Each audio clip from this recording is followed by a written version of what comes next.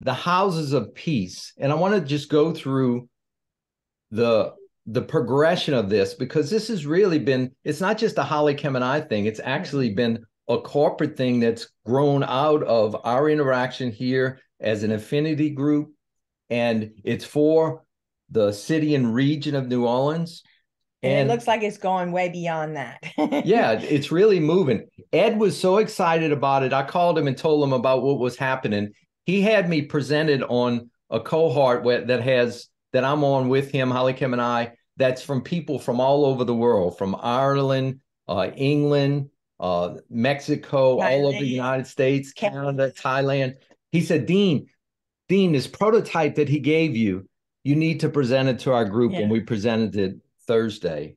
And so it's a lot, it's the Holy Spirit's on it because it's so simple, and the Holy Spirit's breathing on it. We'll talk about that as we go through. Every transformational vision actually starts with a problem or a need. If you've read or if you studied prayer evangelism, is we bless people and then we fellowship. And what is their heartfelt need? And what is the heartfelt need of our city and region right now? It's the skyrocketing murder rate. There's other things, but it's the skyrocketing murder rate, the crime that's happening. By the end of 2022, we had 70 homicides per 100,000 people, which was the highest in the United States, higher than Chicago, higher than New York, higher than other hotspots around the United States. Philadelphia. And so we've had this skyrocketing, which you all know. We ended 2022 with, we just talked about 70 homicides per 100,000. We've had shootings, we've had 482, carjackings, 279, robberies, we've had 541. That's, I believe, just in the city limits of our Orleans Parish. So there's just this prevalent fear, crime level. Our community is really shaken, and it's a huge need, right? As you know, our police department, and we've been praying for it. Thank Eddie for being obedient to the Lord on that. The goal of the New Orleans Police Department is to have 1,600 full-time officers in order to police all the districts. Presently, we have less than 900 officers. And so we're short. The police chief, as you know, has resigned. We have an interim police chief. The morale is extremely low. Response times are dangerously delayed. I was watching a lady who had her shop on Magazine Street. Car ran through it, robbed it. They called the police, and it took, I think, 9 hours before the police responded to that call. So they had other calls that they were dealing with. Right. And, obviously, there was other dangerous things happening that they couldn't get to her for 9 hours, which is really sad. Yeah. So that's really part of the problem, but God. Say but God. But God. But God. Yeah. So we have a prototype. As you all know, Pancho visited us. He said, look, we're so lucky. He said, there's 4 steps, and we got a hold of it. There's 4 steps. You need to pray.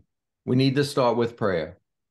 Number 2, we need to have faith that God can change our region. Yes. We need to, third, have love. Ask God to give us a love in our heart for all the people of our city. Yes. To ask him to give us his love for the city, for all the leaders, regardless of what side of the aisle they're on. To give us love for all our civic employees, all our businessmen, all the people that are suffering in poverty, all the people that we need to have a heart of love for our people. And then 4th, he said, obey the Holy Spirit.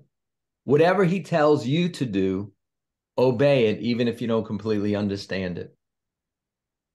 So that became a prototype that we grabbed hold of. Now, we started a Zoom prayer for 30 days. We did 30 days straight a number of months back. Many of y'all were part of that from 6 to 6:30 a.m. We were praying for 30 minutes via Zoom over the internet for our city, for our region, crying out for divine solutions, asking us to open up doors, all the things that we're told to do. So we did the first step. Then after that 30 days, we transitioned, which we're still doing today, every Tuesday and Thursday morning from 6 a.m. to 6:30. We're praying for our city and region. So we did the first step. The Lord began to reveal a very simple strategy, which we know as the houses of peace. It started with Leon really releasing a word about Nola Shalom, what the word shalom means. Shalom is the Hebrew word that's translated into English as peace. That started to become our rallying cry in our prayers. Every prayer Zoom ended with Nola Shalom, shalom over the city. And the Lord began to give us a strategy for addressing the problem. Now, as you may or may not know, peace is the translation of shalom, and that word peace actually means the very atmosphere. So when peace enters into, say, Alphonse's house, it's not just a lack of fighting between people, it's actually the atmosphere of heaven invading his home and bringing all the things that are in heaven into his home, or my home, or Mama Kelly's home, or Linda's home. And so when that atmosphere comes, that's why that word shalom is much more than just tranquility. It means divine protection. It means divine healing gets released. It means wholeness. It means deliverance from any demonic spirit. It means prosperity starts to reign.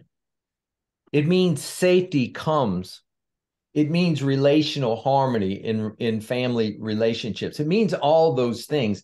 And so what we're saying is that you are raising up a home where peace reigns in your house, so that when your neighbor walks through the threshold of your door, they will actually experience whatever they need. They may need to be delivered from an addiction. What would it look like for them to walk into your home and then the addiction is broken off? Come on. Or they're suffering with financial issues. They walk into your home and things start opening up and God starts prospering them. Or they need healing in their body, or even relational harmony in their family. This is what shalom means. So I'm teaching, but I got to get off of that. Keep going. Stay on. All right. So what is a house of peace? This is the house of peace. You dedicate your home as a house of peace. Number two, you agree to adopt your block and pray the blessing of peace to be upon every home on your block. And number three, you mark your home. Holly Kim had this great inspiration, is that we need to mark the home. Yeah. Inspiration, right? From the Spirit. Thank you. With an orange ribbon, and to put it on your door, your mailbox, around a tree. The orange ribbon is a sign that you are a house of peace, because really it's you that are the house of peace, as you just said. And that you are praying, the orange ribbon signifies that you're praying peace upon all the families on your block. And we're taking the region of New Orleans back one block at a time. Holly Kim and I just made a post. We live on Hodson Road, also in Gonzales, in addition to our condo. And I posted, she put an orange ribbon on our mailbox. I posted on our little neighborhood Facebook page. Oh, Neighborhood Watch. That this is what the orange ribbon means. And we've gotten so many responses. Oh, thank you so much for praying. Peace upon you. Oh, that's so beautiful. Look, the people are so appreciative that we're actually praying for them. It's the same with you all. So that's the house of peace. What has been the fruit so far? We just started it this week. I talked to you a little bit about my conversation with Archbishop DMin. He's open to hearing about what we're doing and possibly getting this out to all the Catholic churches in the diocese. Unbelievable. Number two, Trevor Truitt. He's a pastor for the megachurch celebration. He's a pastor in Chalmette. He says, Dean, I'm all in. I'm so excited about this. I'm going to present this to my life group. I'm going to present this to a task force that I am involved with in my community. I'm going to present this to the pastors' meeting that I go to. As you know, Celebration's a wonderful church. It's been doing a lot of good work in our city. Can you imagine if everybody in Celebration Church, and Pastor Dennis says, do it. Says, get in, make your home a house of peace. Come on, Lord. Number 3, Archbishop's assistant, Father Buddy Noel, who I'm working with to do the presentation to the Archbishop, is working with me. He said, Dean, we have to present this to all the different priest associations in the diocese to get the priests involved. He was excited. He sent me a contact. He says, you need to contact the Episcopal Bishop of New Orleans and get her involved on this. And he also said, he'll give me the contact of a rabbi. Maybe we can get this rabbi to raise up his congregation to do houses of shalom. Yeah. You know. Let's see. We had contacted Lauren Daigle, and I think that was it wasn't not sure, huh? We're not sure whether it was really her that responded or not, but she said she'd love to get involved. So we're going to believe it's her. We're going to believe it's her. Come on, Jesus. And then, as you know, it's marked by orange ribbons being placed outside the home. So there's our home, with our orange ribbon. There's Leon's home, beautiful home there. And then there's a tree in front of Leon's home, orange ribbon, a mailbox. Look, this is being raised up all over the city, and we're going to see these orange ribbons that are signifying we're taking the city back one block at a time.